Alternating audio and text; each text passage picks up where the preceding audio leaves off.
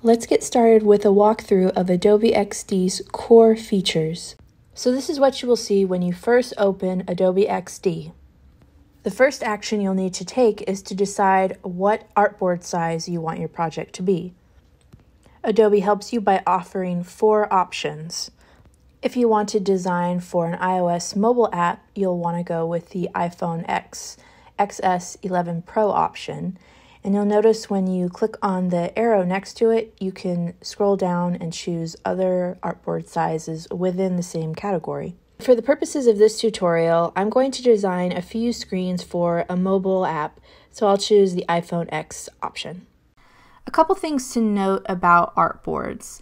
You'll notice that there's this text above the artboard that says iPhone X/XS/11 Pro-1.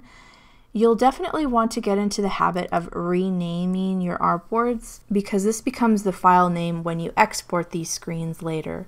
And also it'll just help you keep you sane and organized throughout your project, especially when you get into prototyping. Let's rename this app_welcome screen.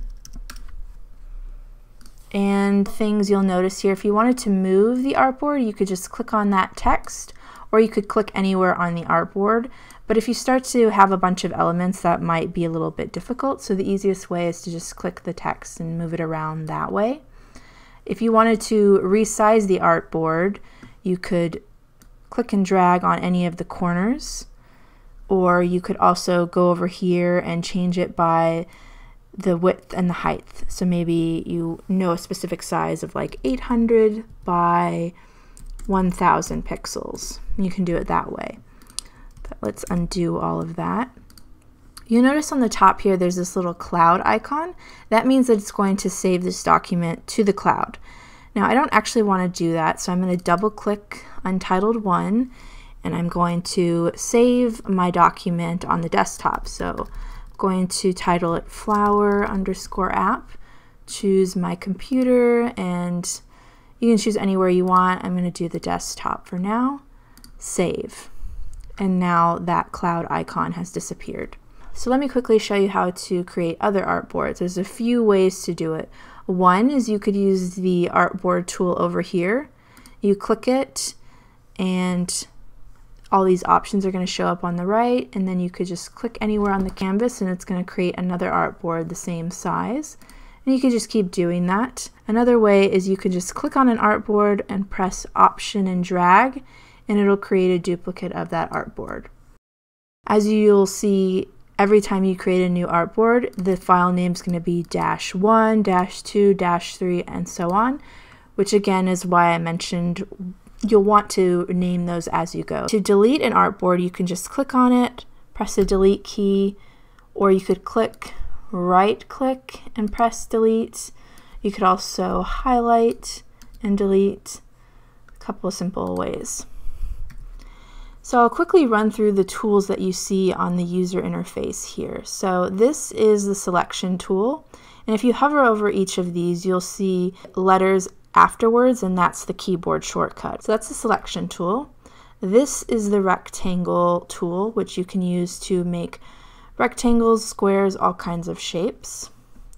Underneath is the circle or ellipse tool. There's a triangle tool and also a line tool. A thing to note about this, if you want to create a straight line, just click and drag and press Shift, and it'll lock it into place. There's a pen tool where you can create some simple shapes. Text tool, you can type in any text. Again, we already talked about the artboard option, and then zoom, if you wanted to zoom into a particular spot. So if you're familiar with Adobe Illustrator, a lot of these options will be very familiar to you. Distribute and align options, and these to basically create shapes by adding or subtracting 2 different shapes. This is component, which is something that's a little bit more advanced and we'll get into later. Here you can adjust the width and height, pixel dimension, the X and Y location, if you wanted to rotate something or reflect it on a vertical or horizontal axis. Responsive resize, which you may use when you start designing across different platforms and you want to create a responsive design. And this is the appearance section where you can adjust and start really getting into the nitty-gritty of design. So for example, let's say we wanted to make this shape a different color. We would choose fill. You can adjust the color here. You can adjust transparency with this slider. If you knew the hex color, you could type that in, or RGB, HSB. You could use the eyedropper to sample colors if you had other colors on your artboard. By default, every shape is going to have a border, so if you don't like that, you can unclick it, or maybe you want to add or maybe you do want to add a border, let's say a pink border, something like that. You can adjust the size. If you wanted to do dashes with a little bit of a gap, some options, like as if you were in Illustrator, may have having an inner stroke, an outer stroke, a center stroke, different types of cap options, which would be helpful when you create a line. A red line, let's make it thicker so it's easier to see, and you can see how the cap options change that.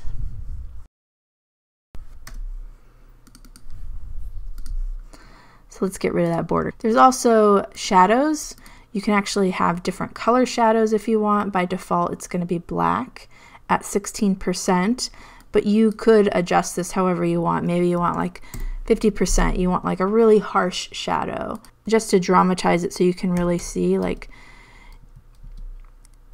let's do that. You can see how you have a lot more customization options for shadows.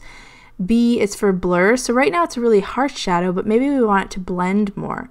So the higher the number is, 10, the more blur that there will be. Let's go even higher, 25, and you can see it really starts to fade. Also an option for background blur. So let's bring this shape to the front and use that option. So you can see how you can start to create some really cool effects and use these to help design some amazing screens for an app or landing page or whatever your project is. You can adjust the amount of the blur, the brightness, whether it's going, it's more black or more white, also the transparency as well. So that was a quick overview of the interface. If you found this tutorial helpful, give it a like and subscribe for more. Also leave a comment below and let me know, what are you struggling with in Adobe XD?